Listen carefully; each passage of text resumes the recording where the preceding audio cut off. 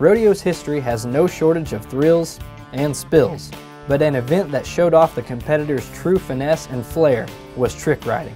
Trick riding had a short-lived stint of rodeo prominence from the 1910s to the 1930s, but was nonetheless a popular event. Featuring both male and female competitors, sometimes pitted against each other, trick riding highlighted rodeo's best in athleticism, horsemanship, and showmanship. Whatever the particular exercise or drill performed, trick riding requires a well-trained, calm horse with a steady gait and a tolerance of a rider climbing practically all over it.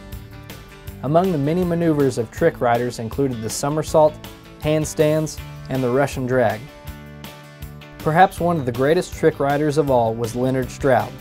When he was 16, Stroud joined the Ringling Brothers' World's Greatest Shows, performing what was called Wild West trick riding before competing in the rodeo arena. Though he was successful in saddle bronc and bareback riding, Stroud shined as a trick rider between 1914 and 1924.